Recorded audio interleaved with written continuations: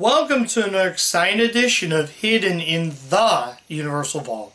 I'm Ron, your host, and I'm doing something I've never did before because I'm actually covering the latest film from Universal, and this is a sequel to the 2016 Woody Woodpecker film. That's right, I'm covering released this year in 2024. From Universal 1440 alongside Netflix, Woody Woodpecker Goes to Camp. Now you're probably wondering, where's the copy at? Well, I watched this on Netflix and I wanted to cover this one because I really enjoyed the first Woody Woodpecker. So I'm going to kind of, now before I go into the review, I want to kind of mention a couple things. One, I didn't really finish this movie. I did watch a good chunk of it, but it was late. My grandmother had to get to sleep. I watched this with my grandmother, so that's the first time I watched it. So I missed a lot of scenes. If I do decide to rewatch it again, I'll do a 30-second short or something and give you my full review. But I'll give you my actual thoughts on the film, more or less a review. So now that I got away, let's actually talk about Woody Woodpecker Goes to Camp. So in this installment is the sequel to the 2016 Woody Woodpecker film.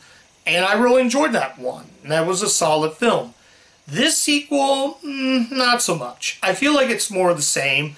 This time it focuses on Woody, who leaves the wilderness and decides he finds a camp called Camp Woohoo. In this installment, we got Mary Louise Parker. She plays Angie. Angie is the head of this camp. Then we got another side known as the Hoorahs. So you got the Woohoos and Hoorahs. Essentially, it's just the Hatfields and McCoy story. They give you the backstory. Then Woody meets up with this girl, like I said, that her mom runs Camp Woohoo. And it also focuses on the wilderness games. Now, in this installment, we get two additional characters from that series. From what I've read during production, when I heard this was coming out, I thought, oh, cool, a sequel to it. And I don't know if this was true, but originally, one of the cast members, they were going to get Jason Ritter in the film. But eventually, Mary Louise Parker took over that role. I guess he was supposed to play Zane or something, but it was given to some other guy. I don't know his name. So, that's really what was in production. So, that's all I knew about it. So, when Netflix released it, they released it just of this year. So, back to what I said about the film. So basically, he goes to Camp Woohoo, and basically, there's a rivalry. Then we get two new characters for this. We get Buzz Buzzard, and Wally Walrus. They're part of the whole Walter Lantz, Woody Woodpecker, and Friends. Also, they show Woody making a Chilly Willy statue, so that's kind of cool. So, we get sort of these kids. It's set in the summer camp, so it's a very summer camp feel, sort of like Heavyweights. It's kind of like Heavyweights, but not really that. But basically that. And yeah, that's pretty much, yeah. And they have to work together. Then you got the brains, you got the gamer, you got the goth girl. So you got all these other supporting characters. There's actually more supporting characters in this than the first Woody Woodpecker, which I do like. So, but basically, Angie meets up with Camp Hoorah, who's run by a man named Zane. So that's really that character. Can't really talk much about it, but eventually he hires Buzz Buzzley, Zane does, and realizes that he is a cook at first. Then he's sort of like the mastermind. He sets up everything. So he orders from a place called Little Gem, which is sort of like all the traps and stuff. And I did fast forward to the ending, so I missed a lot of scenes. Like I said, I can't really fully talk about it, but I got to get a review out, and I really got to get it out today. Well, as you're watching it tonight, I should say. I had to get it out. But that said, and the movie was okay.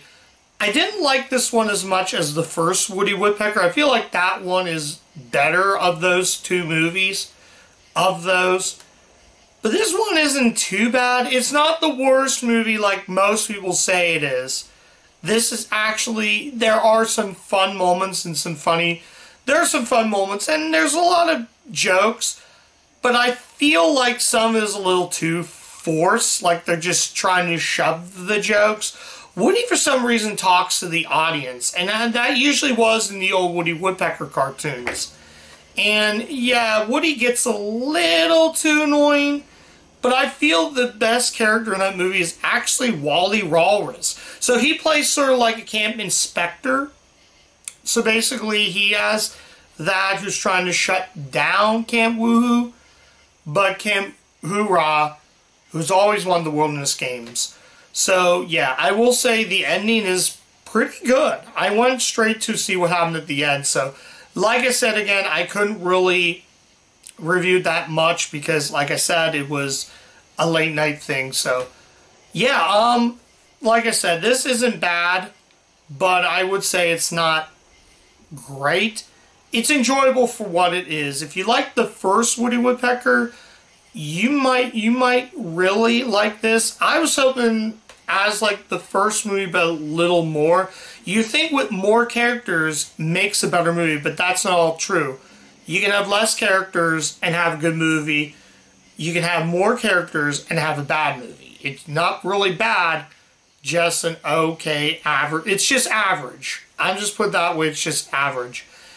And like I said again, I can't really talk much about it because, like I said, I had to rewind. The ending was sentimental. I think the ending was really good. And yeah. And like I said, if I do a 30-second review, maybe I'll go ahead and check this one out again. But yeah, that's all I really have to say about the film. It's not terrible, and if you have Netflix, you can definitely check it out. I'm hoping to do more of these Netflix Universal movies because this hasn't got a physical release, so I couldn't really watch it to see. Well, I watched it, I just couldn't finish it. So yeah, so that's all I'm just more or less just more of a thoughts instead of more of a review. But yeah, that's Woody Woodpecker Goes to Camp. I'm gonna give it a 3 out of 5. This isn't bad, but it's just average. Personally, in my opinion, I would personally rather go watch the first Woody Woodpecker movie more than the sequel. But if the sequel comes on physical, I'm definitely going to pick it up just to have it in the collection. But yeah, so not much to say, guys. But yeah, that's my sort of review of Woody Woodpecker Goes to Camp.